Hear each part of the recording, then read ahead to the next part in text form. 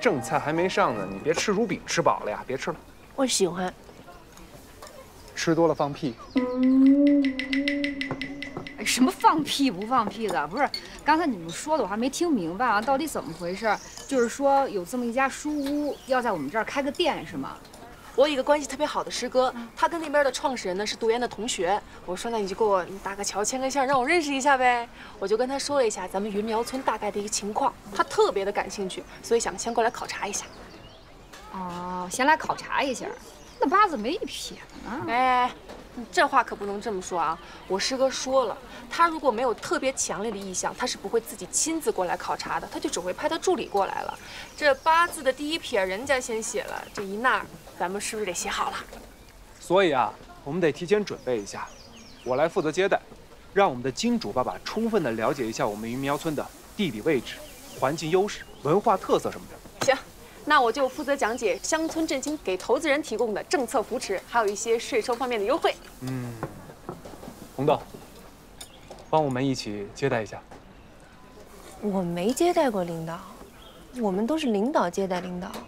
主要吧，你不是本地人，外面他们就会觉得你说话比较客观，而且我们也不知道他们多少人，确实需要人手。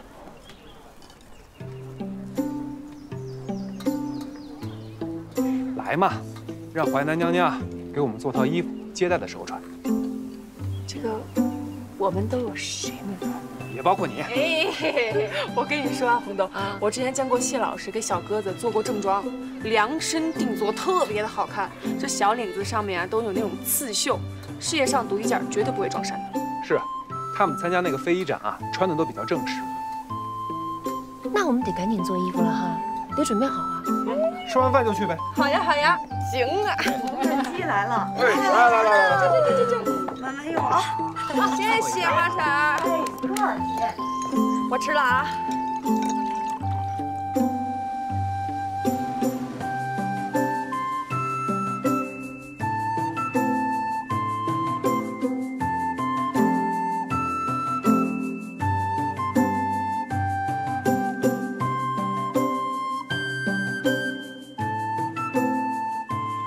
你留着淮南老师的作品，是想给他办展吗？像淮南老师这种几十年的老手艺人啊，作品都是很有灵性的，完全都是艺术品。作为本土的艺术家，办展是完全没问题的。哎，淮南老师的孩子在做什么？他还没结婚呢。啊？为什么？淮南老师18岁的时候啊，去古城玩，遇到了一个法国人。 那个法国人呢，是来中国游玩采风的画家，他对淮南老师啊一见钟情，邀请他去做人物模特。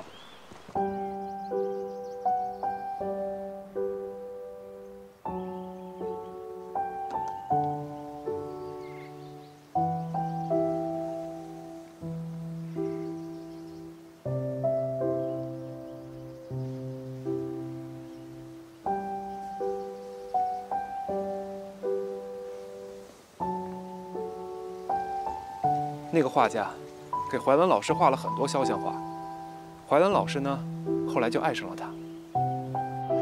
那后来怎么分手的？那个画家后来要回国，他对淮南老师说：“我爱你，如果你也爱我，就跟我一起走。”那淮南老师就反问他：“我爱你，如果你也爱我，你就留下来。”结果那个法国人沉默了。淮南老师就说啊。 你做不到的事情，你也不要要求我，因为爱情是平等的。你要证明你爱我，你就要为我付出更多。是啊，后来淮南老师也没有喜欢上谁，所以也就没有结婚。不过呢，他一直做着自己喜欢的事儿，他喜欢刺绣，喜欢教学生，所以啊，乐在其中。用你这雪糕都化了。哎呦，给我吧，给我吧。你有纸吗？没有。来，给我。 擦衣服上，回去洗嘛。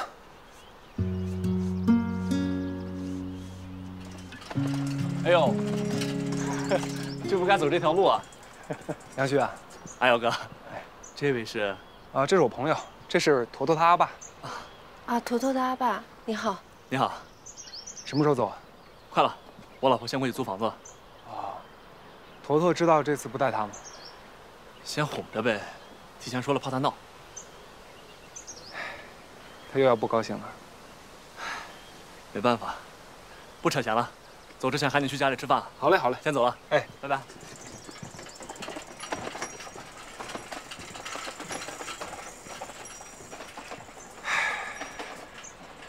怎么了？没事儿，走吧。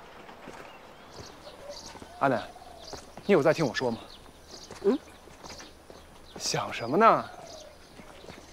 阿瑶，你跟阿南交个底。嗯。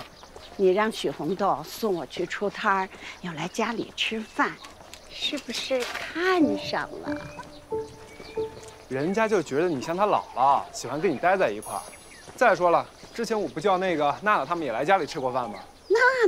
那是跟那小春来的，就来过2次。你跟他也没什么话讲啊。你对这个许红豆那不一般，你还请人家吃米线。那是我找人家做义工的条件，管饭。管饭？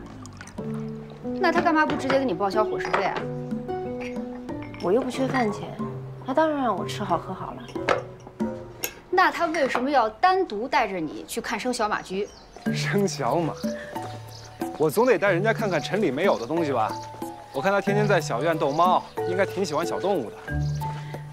那你看人家，眼睛都笑眯着。他见谁不笑啊？他见了你以后笑得格外开心。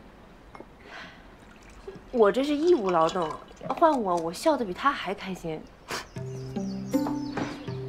一男一女在一起就只能是搞对象吗？我又不是来找对象的。你别想太多了，没有，真的没有。我就是觉得他吧，人挺好，也挺善良的。但是呢，人家过阵子就回去了，你别想东想西的。反正我喜欢。你喜欢，你别扯上我。我看你也喜欢。我就是朋友之间的那种喜欢。你就是喜欢。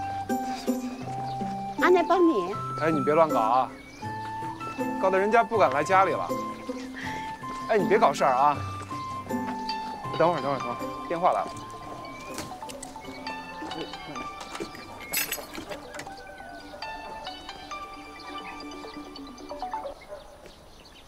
哎，马爷，怎么了？我陪我阿奶出摊呢。好，一会儿见啊。哎，走。走。